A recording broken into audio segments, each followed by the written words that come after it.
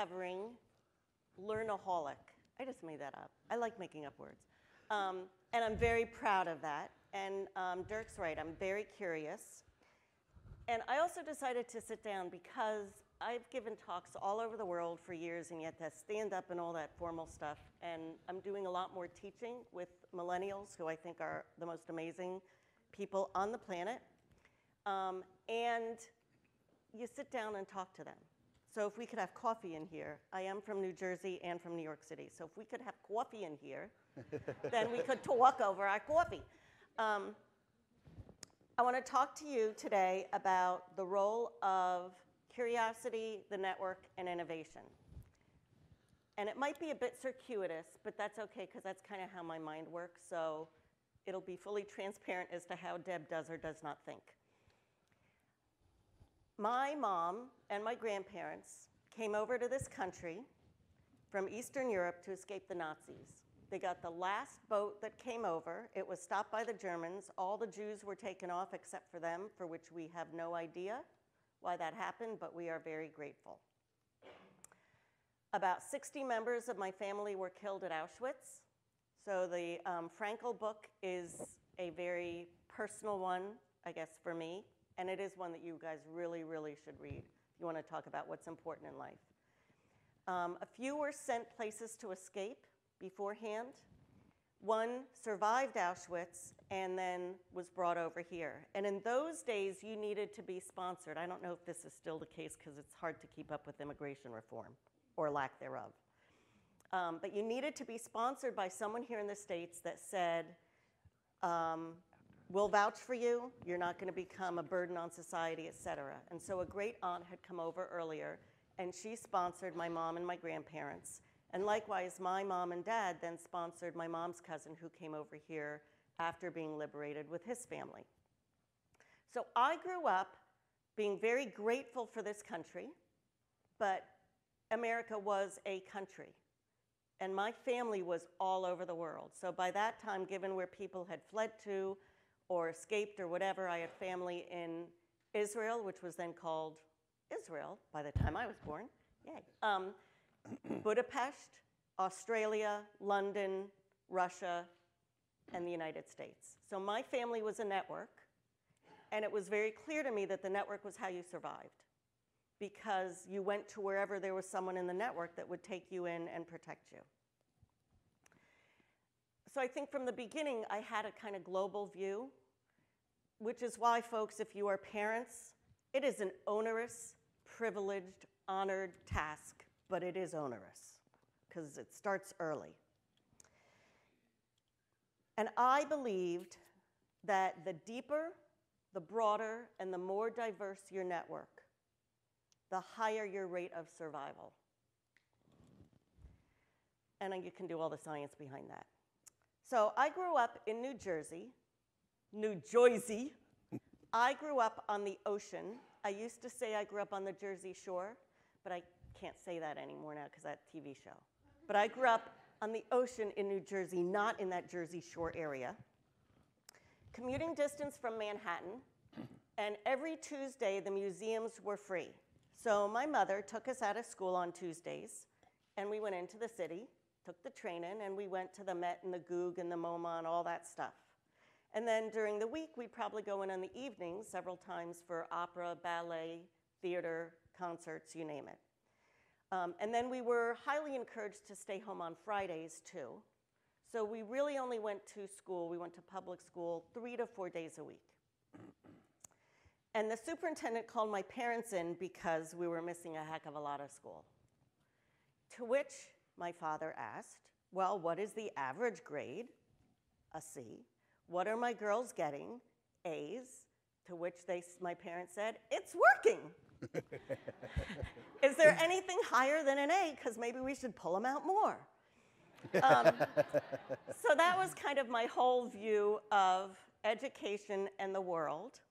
And being taught that a rounded well person was someone who could take disparate ideas from art, music, science, literature, all over, and put them together and combine them to new things. So from there, I went to Brown, that the most conservative of the Ivy League institutions. Not. And I went there because you could do your own thing and create your own concentration. This is 1979. I was 17 years old. We'd had email in high school. At Brown, I had a terminal in my room, a terminal, not a PC, hooked up to the Unix machines in the computer center to do my programming and email my friends from high school.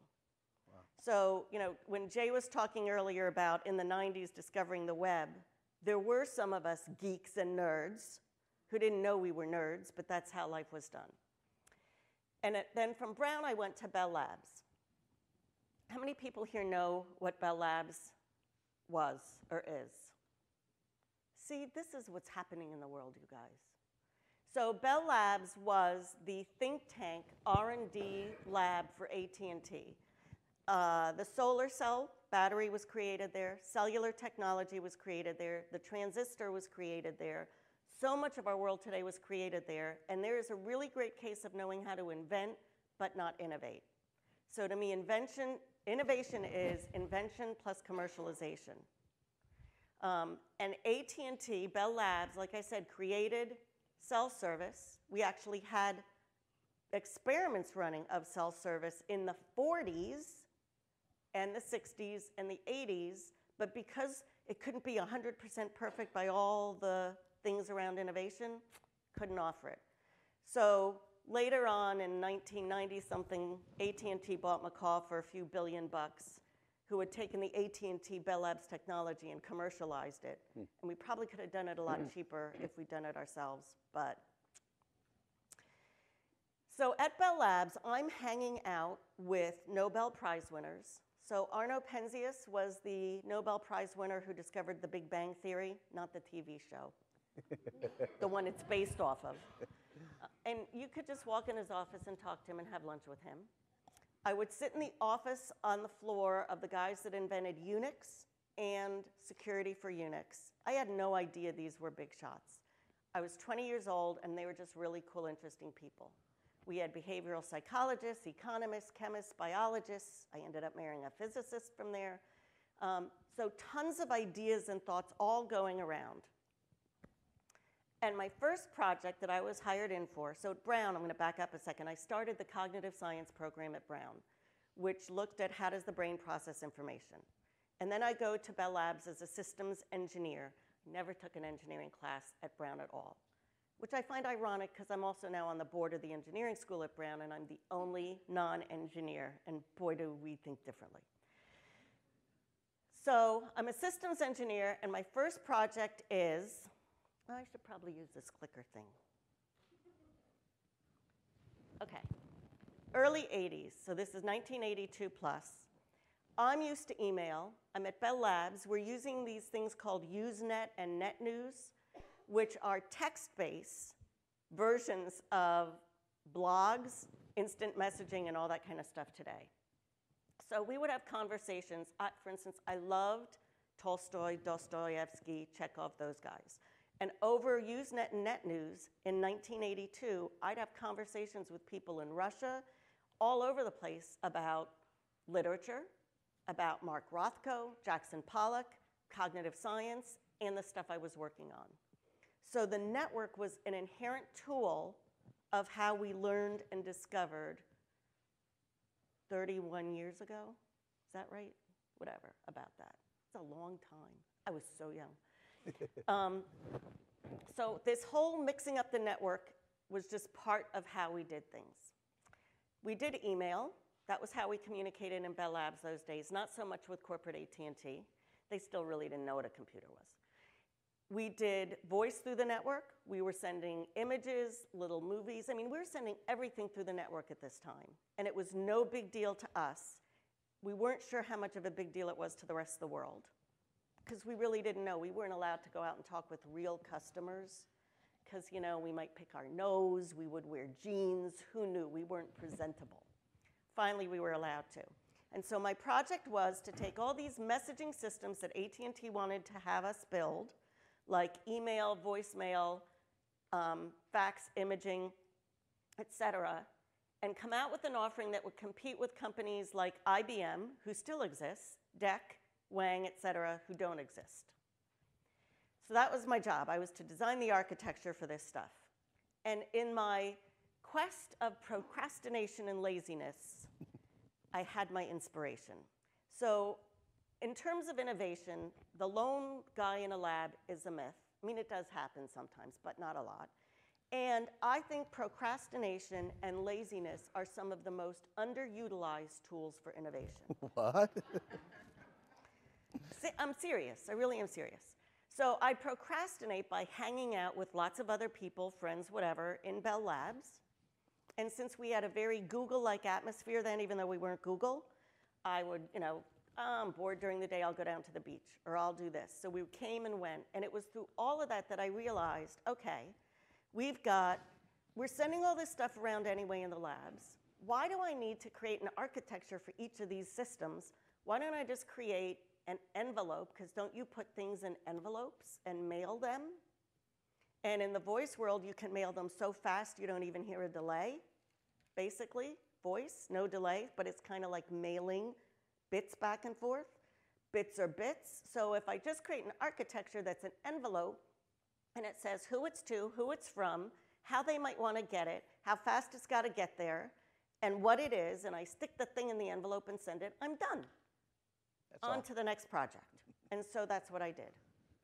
And basically, I learned another very critical lesson which applies to innovation: politics. The way to get the different product houses to build this architecture, because see now the voicemail folks were going to have to build the same thing as the email folks, and it wasn't going to be special or different, right? Oh my gosh, was to put their names on the patent. So by putting their names, all the product houses on the patent, they agreed to build it, and this became one of the most lucrative patents for AT&T and Lucent. They made big bucks on it. I got a plaque, and I got a statue. It was very cool. I still have them. They even got my parents a plaque, too. I mean, that's really above and beyond the Call of Duty. So I say that somewhat cynically. Really? So from there, I start working with clients all over the world. I was like a perk. If you build over 20 or 30 million, you got Deb to help you do strategic planning, because the way I helped create this was by talking to real live customers, and why do you want this, and why is that a problem? Why? The 5 whys, which are really critical.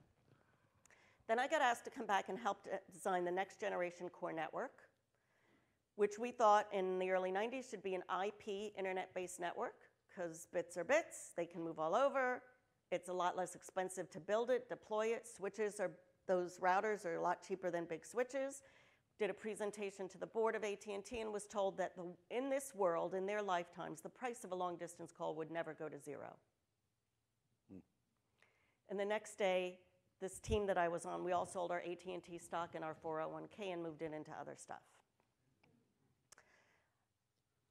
Eventually, I left, and it was through my network again that I found my new career. So using the network, I started my own consulting practice in strategy and innovation. I became a partner in a VC firm, and I started doing some teaching. And it just brought me to a whole different level. But it was moving from the physical network to the virtual network and putting those together. You never know who you're going to meet on and offline that can open up a door for you or somebody near to you. I'm actually on this stage today because of the network. So Dirk and I met at BIF, or somehow through BIF, Business Innovation Factory. You'll meet Saul tonight and tomorrow. And it basically changed my life. So this is how this happened, right? Oy vey. I'm part of a mentoring program at Brown where I have to say this right, senior women in their senior year at Brown are mentored by women alumni in business. And I was mentoring this young lady, Sarah, a mechanical engineer, and she was interested in innovation, so I Googled Innovation Providence to see what came up, and up came Business Innovation Factory, this guy named Saul Kaplan. So I called him and said, hi, you don't know me, but yada, yada. He meets with Sarah. I go to my first BIF, and it changed my network.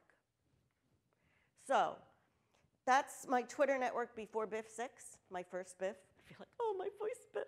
I'm a non-recovering learner, and this was my first Biff.